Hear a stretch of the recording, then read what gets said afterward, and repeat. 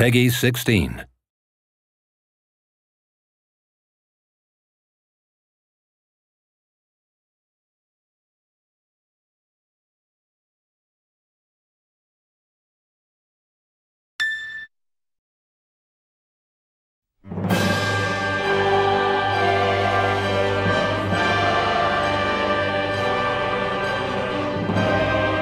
Final Fantasy 15 is a big game with a big vision, and the designers and artists needed an engine that could live up to that. The biggest challenge on the graphics side is that everything is dynamic.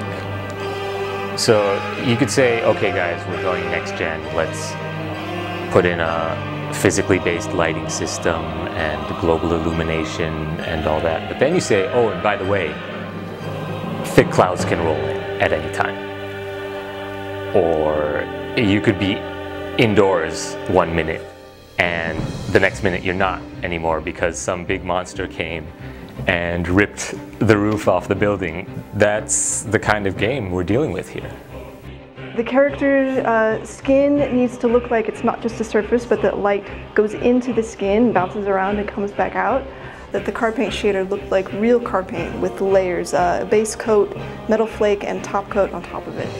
Final Fantasy 15 is a fantasy based on reality, so the art designers have created incredibly high detailed models that we've never had before, and the shaders need to step it up to match. So we needed to go with physically based shaders. 料理は、光の透過率や、柔らかさ、これらを素材ごとに変えなければいけないんですけれども、新しいシェーダーを使うことによってこれらがきれいに表現できるようになりました。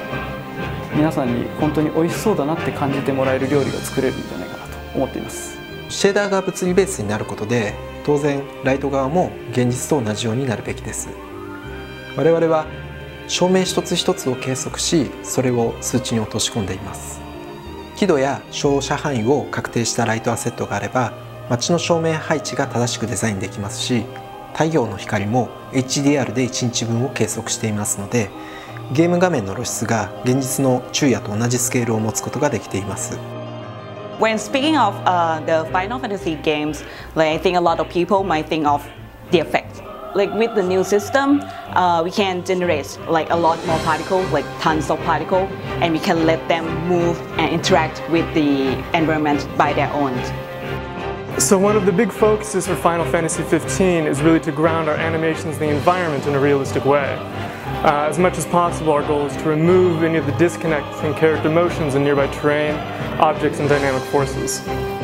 We've got a lightweight parkour system, so you'll have some freedom to navigate over fences and other obstacles. Humans and monsters will look around dynamically. We do a good job making sure that limbs, etc. aren't going to penetrate the environment. We've also got a homegrown system to physically animate clothing, hair, and grass. Most deaths are ragdoll influenced, so you'll even be able to sever some body parts. Also, we're starting to make use of physics-based character control, so like humans and monsters balancing and dynamically reacting to damage. Luminous Studio の、イベントタイムラインで各機種が動いてるんですけど、今回新たに、パフォーマンスキャプチャーでの収録を行っています。ボディとフェイシャルを同時に収録するので、よりリアルな表現が可能になっています。 AI キャラクターはこのさまざまな環境を自分の目で見て、自分の頭で考えて、自分で行動を決めて活動しています。ルミナスタジオの AI グラフェイターでは、そういった AI キャラクターの頭脳をゲームの中で再現するための強力なツールになっています。 Within AI, one of the fundamental things that we want to express is movement. It's easy to phrase things in data, such as close to the street vendors but far away from the cats, and somewhere visible to the players. So we wanted designers to have all the power needed to express what they wanted in the highly complex environments of Final Fantasy 15.